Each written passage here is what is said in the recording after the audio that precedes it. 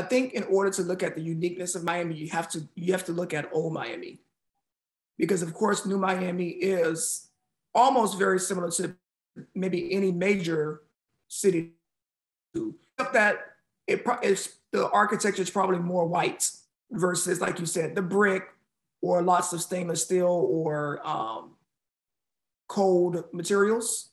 So it definitely is much more white, and I think the new architecture is definitely influenced by a lot of organic shapes and and styles that are borrowed from nature.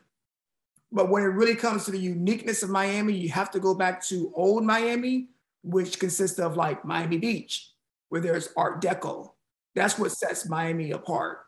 You have to go to Biscayne Boulevard, where there's MIMO architecture.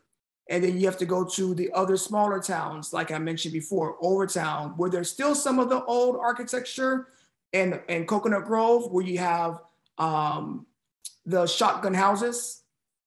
That's what makes Miami unique, and that's what makes Miami very original. But unfortunately, and even Little Havana as well.